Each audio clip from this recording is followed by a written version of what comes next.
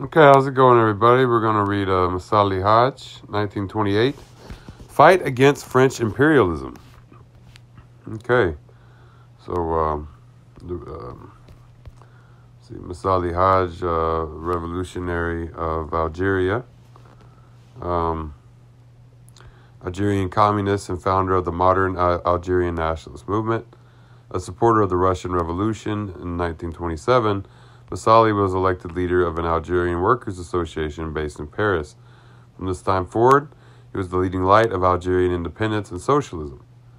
He was active both in France and in Algeria, building an underground movement to expel French colonialism from his land. So, yeah, that's a quick little read-up on Messali Hadj. So let's go ahead and get into this. This is 1928. It's called A Fight Against French Imperialism. Nearly a century ago, with the coup of the Fan, French imperialism undertook the theft of our country. There was the conquest. There was the massacre of women and children, the torching of villages and harvests, the theft of riches by arming avid for blood and pillage. Stolen from the natives during the 15 years of the conquest were 18 million lambs, 3 million oxen, almost 1 million dromedaries, and during the expedition in Kabila, 300 villages were burned. We only relate here a few facts among thousands, but it must be noted that while the massacres are done, the work on brigandage continues with the ferocity characteristic of French imperialism. Since the conquest, 11 million hectares of the best lands have been stolen, while the natives are pushed to the arid south and are decimated by periodic famines. Collective fines hit entire villages, sequestrations complete the ruin of the Algerian people, which is plunged into poverty. In a few words, these are the results of the conquest. In order to prevent us from crying out, thief, assassin, imperialism gags us with the Code de l'Indignat, a vestige of the darkest barbarism. By virtue of this code, all the violence carried out on the natives by the colonialists are legitimated in advance. Theft, torture, and murder are openly encouraged, and the guilty assured of impunity. No political rights, no freedom to assemble or to speak.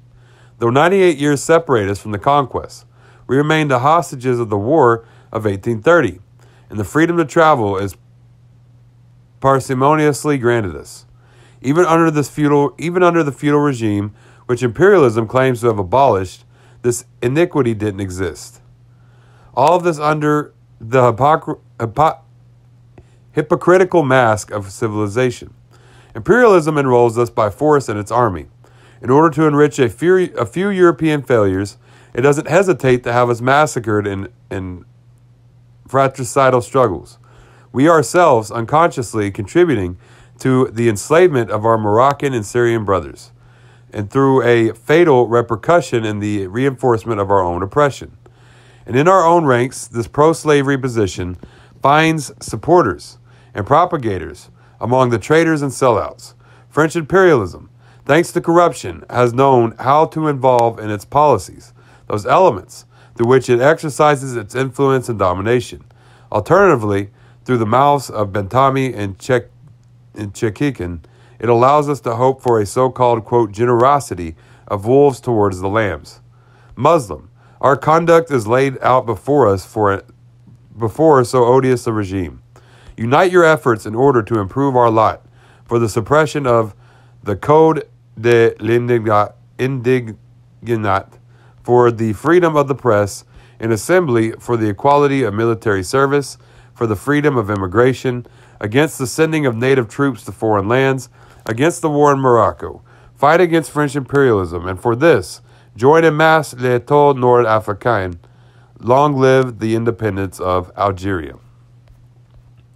Okay, so that's Messali Hadj in 1928. That was Fight Against French Imperialism.